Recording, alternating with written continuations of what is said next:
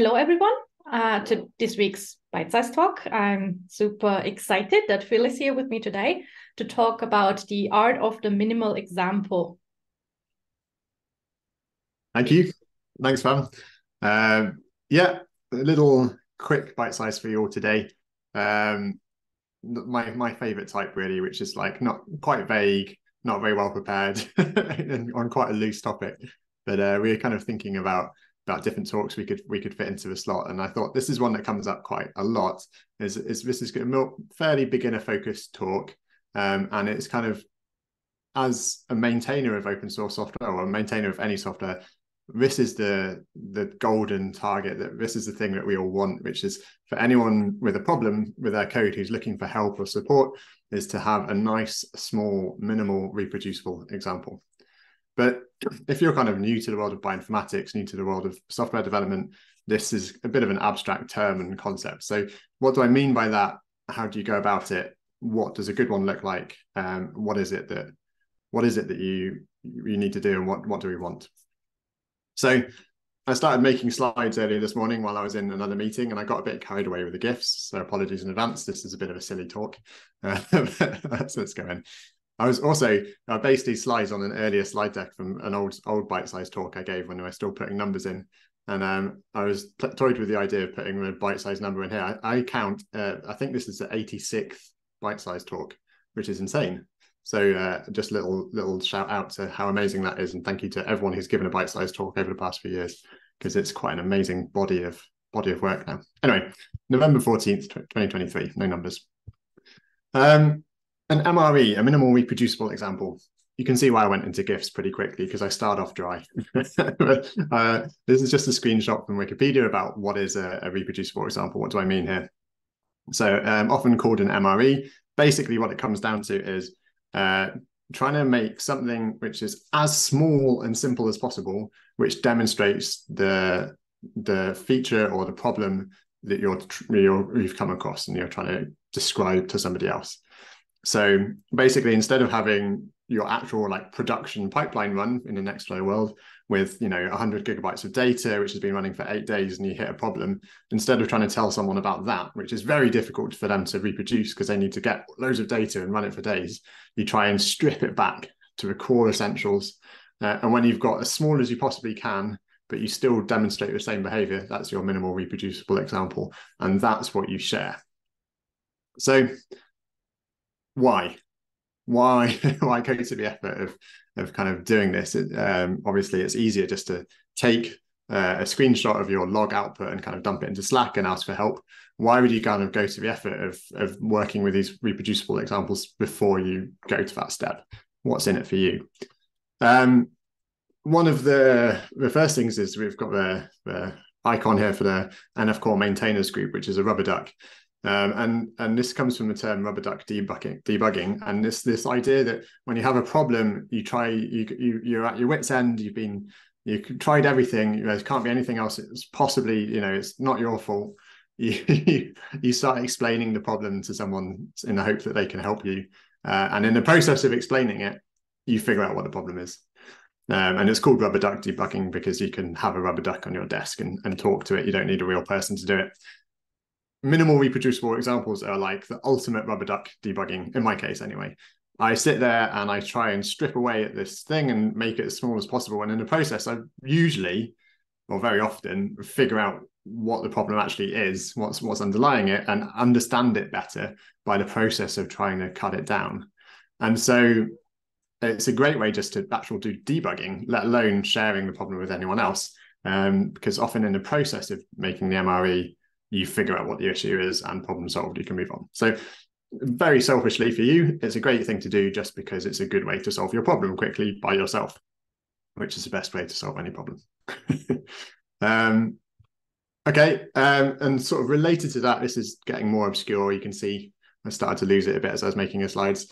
I've got a red herring here. and this is kind of part of the second stage of troubleshooting, is just kind of understanding what the problem is.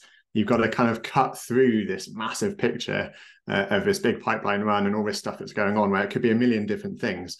By shaping your minimal reproducible example, it forces you to hone in on what the problem actually is.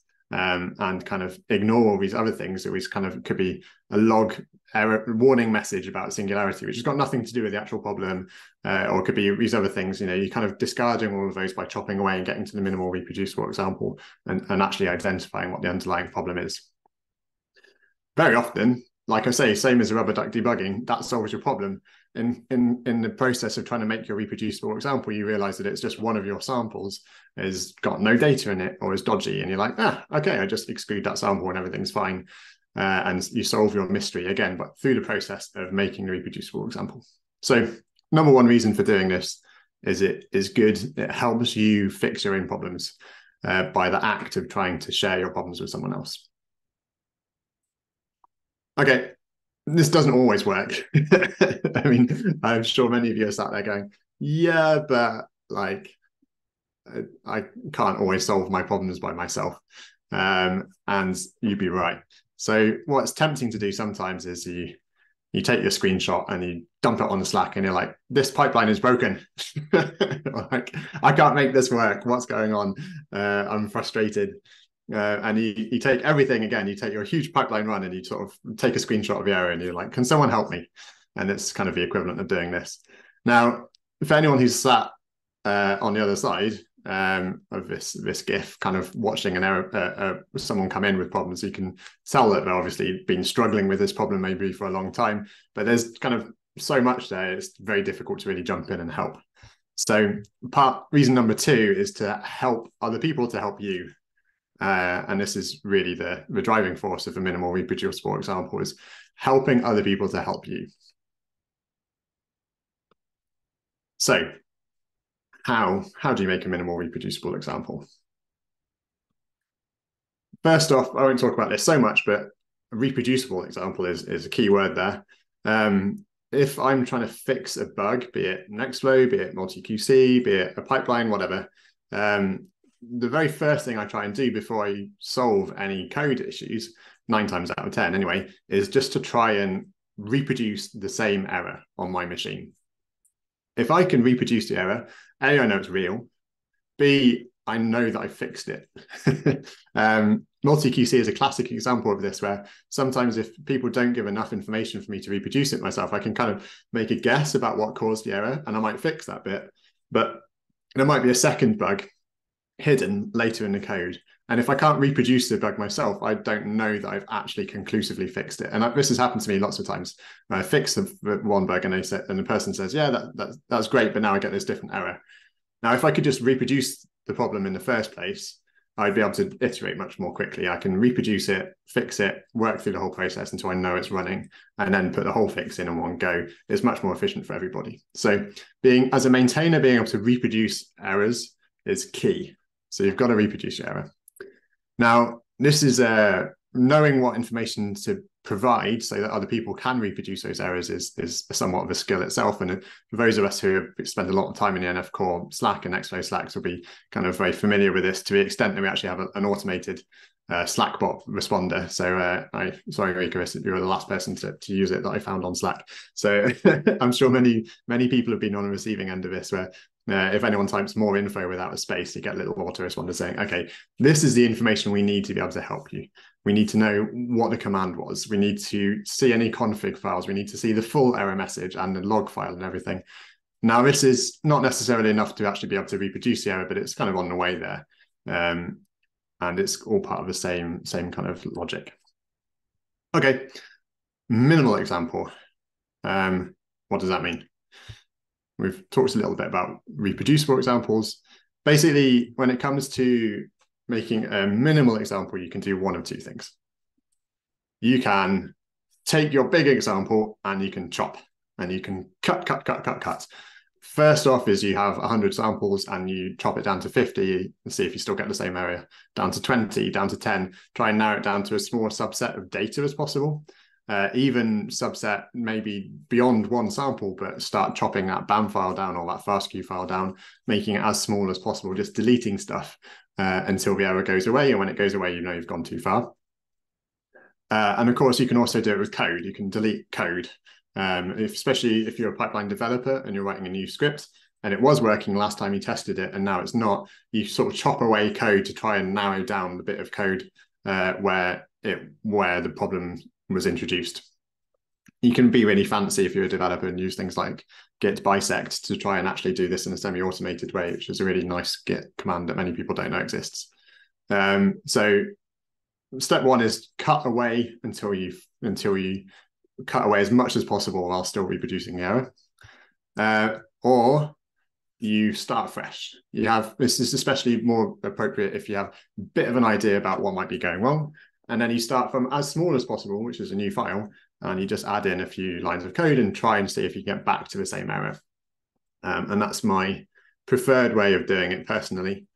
It's slightly more difficult because it kind of requires you to have a bit of an idea about what might be going wrong, but it ends up with much smaller, cleaner, reproducible examples in the end. So I prefer it as a maintainer, and I also prefer it when I'm making examples for other people.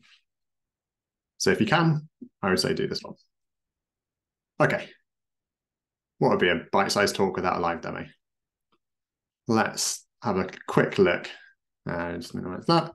So I thought I would try and show an example or two of where I've done this and the kind of thing that I do.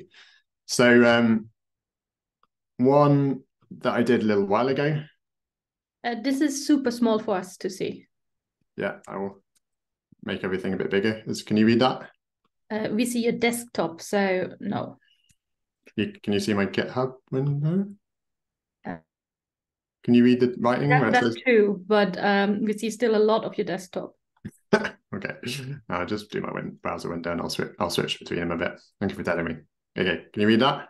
Yeah, that's better. Thanks. Okay, so this is an error message that an issue that I made back in May.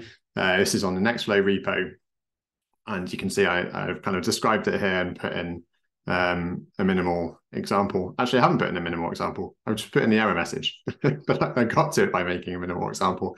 And I will now show you what that minimal example looked like or how I did it. So if I hop, I'm going to be switching between windows a lot here. This is going to be a pain. I wonder if I can just drag a portion of screen. There we go.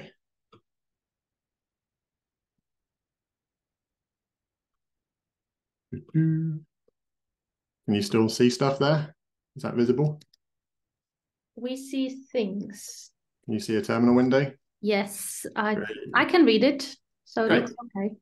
I'll make it a little bit bigger. So here, I'll make it this. I wonder if I can just resize this as I go. No, okay. I've got an empty folder here, basically. Actually, I'm cheating. I've got a file where I made earlier when I was testing, just in case I couldn't remember what to write. What I might do is I could open up VS Code, but one of the things that I quite like doing is doing Nextflow console. In fact, I'm going to create a new file. So touch main.nf, empty file. I'm going to do Nextflow console main.nf. What this will do is it opens up this little kind of plugin feature of Nextflow, which is called the console or the REPL console. And this is a Nextflow code editor up here, and I can just run the code directly down here. So I can say, I can't make it any bigger, larger font. There we go. Params.foo equals bar println params.foo, right? And if I press this magic button just here, which is a little picture of a script with a green button, it just runs the code underneath. Great, very nice. So in this particular example here, I said that version 23.04 still returns a warning about DSL2 syntax and suggests using minus DSL1, and that doesn't exist anymore in this version of Nextflow, so we should probably remove that. So the way I saw this was in a DSL1 pipeline, and I had a process block without a workflow block. So what is the absolute simplest process block I can think of is probably something like this. Params foo, right? That's about as simple as you get. Hit save there, saved it to main.nf, and I can hit run here, and it will run. And now it's a bit too small, but you can see I'm getting an error message here from running Nextflow. So using the console, the REPL is a really quick way to iterate on very, very small examples with just like a few lines of code. And this is like an ideal minimal reproducible example because anyone can look at this in a few seconds and see basically what's going on, what's missing. And if I can do Nextflow, run main.nf, and I get the same warning here. So this is what I pasted into the GitHub issue after making this. And a little reminder that you can also do nxf ver and prepend that in front of a command. And that will specify the version of Nextflow that you're running and download it if necessary. So again, for the reproducible part of the example, this is very nice as well to show that you're using a specific version of Nextflow. And you can, especially if it's you think that it's a regression in Nextflow behavior between different versions, you can have the same little script and you can just run it twice with two different nxf tags here and show that the behavior changes between versions of Nextflow.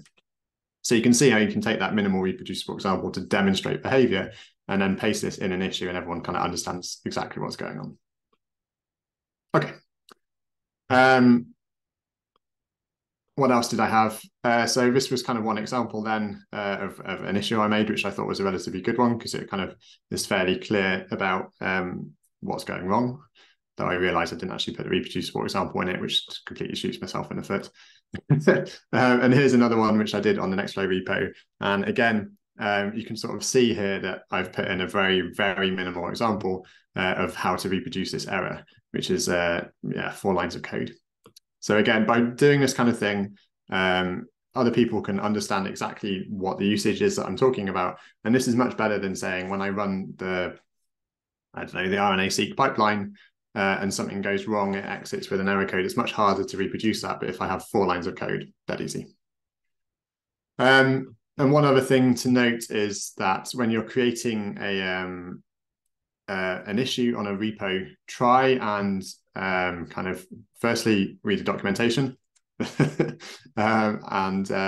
When you go to issues, most of the repos that we have on NF Core, this is multi-QC, Nextflow is the same, have these issue templates and try and use the one that says bug report and try and fill in what it says and follow the instructions. Because this, again, is to do with reproducible examples. By pasting the full error log and with multi-QC, by dragging and dropping the file which triggers the error, that means that me or Vlad or anyone else working on multi-QC can run multi-QC at the same version with the same file and try and replicate the same error so that we can then reproduce it locally and fix it and be confident about it. So again, it's all part of the minimal reproducible example. Nextflow one looks like this. It's basically the same expected behavior and steps to reproduce. Right. Go back to Keynote, which I've minimized.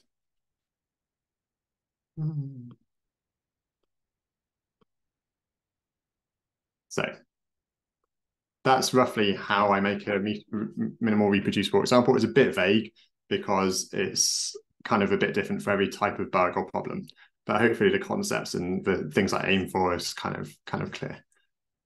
So as an overview / recap, I would say I view the process of solving problems and bugs as a kind of a basically a chronology here, where you start off by discovering the bug, which is when you first run something and it doesn't work, and you finish up with fixing the bug where everything's fine and you've all solved. The temptation is to go looking for help as soon as you discover the bug. But basically, by making the minimal reproducible example, you start going along this track a little bit yourself as far as you possibly can. These two may be close together or even the other way around. But so making the reproducible example just takes us all a little bit closer towards fixing a bug and helps the maintainers. It makes it faster for you, makes it faster and less work for the maintainers, and makes everyone's lives better. And really the key for reproducible examples, the reason for doing it, the reason it works is that you're controlling all the variables you can. So you're really like using it as a kind of a fair test where you're just flipping one thing maybe or making it as small and simple as possible. And hopefully at the end of all this, problem solved. Right. Happy to take any questions or otherwise, thanks very much for listening. Thank you so much. That was very interesting. Now, if there are any questions, anyone is now able to unmute themselves. So just ask away.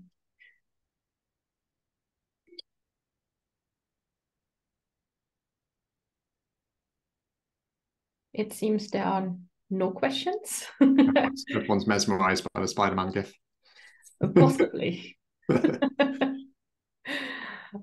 So how do you know that you actually are at the minimal possible example? I mean, that not something can still be cut away. Yeah, I mean, I guess minimal is probably too absolute a term. I usually feel very smug when I get to the level that I showed earlier, where it's like 6 lines of code, and you can kind of fit it all in one little tiny code block. But obviously, it's a continuum. It's not and anything that's smaller than what you started with is an improvement. So the further you can get, the better, depending on your frustration level, your experience level, your understanding level, and the complexity of the issue. Right. Let's say you cut something away and the error goes away. Then you've gone too far. You need to step back. But maybe it was just something stupid you've done. Like, not you, obviously, but... I do stupid stuff all the time. No, but that's why it helps you to understand what the problem is. Because if you chop something away and the problem goes away, then that's highly indicative that chunk of code had something to do with the problem. And so this is kind of why I showed it as a process, is because if you don't do this, and one of the first things that the maintainer might do is try and do it themselves. Because it's part of understanding the bug and understanding what the cause is and figuring it all out is kind of zooming in and doing bug hunting and kind of detective work to actually isolate what the problem is. So by you doing it, it just speeds the process up, and it also helps your experience. Maxime. Yes, like I know that on my side, like whenever I have like an error, especially with like any Nextflow related stuff, like even if it's Nextflow or NFTest or stuff like that, I do create like a repo for that. And just that way, it's much more easier like to reproduce, because you don't even have to type the code yourself. You can just like clone the repo and execute the stuff. Yeah. Do you recommend something like that as well? Or maybe it's a bit going too far? It depends on what the problem is. If you can reproduce it in 4 lines of code, it's not difficult to paste that into a file and run locally. But yeah, I mean, if the minimal state is sort of a slightly more fully fledged pipeline, then absolutely. The more you can do to make the life of the maintainer easier, the faster you'll get a response on the whole, and the more likely that the maintainer will want to help you. So yeah, I think what you do with you could do it with a gist or with all your test repos is a great idea. And I like to do that, especially when you have like multiple files involved. Like it's much more easier, like than having like to create like 3 files on your side and like to debug. So yes. Yeah. Okay, thank you. GitHub repos are free, so there's no limit. No one's going to look at your GitHub profile and be like, "Oh, he's reported a lot of bugs." Like, that's a good thing. It shows that you do things the right way. Great. Thank you. Are there any more questions from the audience? I meant to do it at the start, but I forgot. I was meant to point to one of the other bite-sized talks, which I did, which is about troubleshooting, which is also kind of related, and that's usually the first step of this, is you do the troubleshooting first, and as part of understanding. Thank you. Well, I forgot that to mention that you're from Sequera Lab, so Sequera, surely, sorry.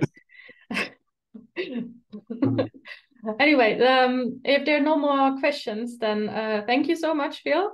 And I thank the audience for listening in on the talk, and the Chan Zuckerberg for funding Bite Size Talks.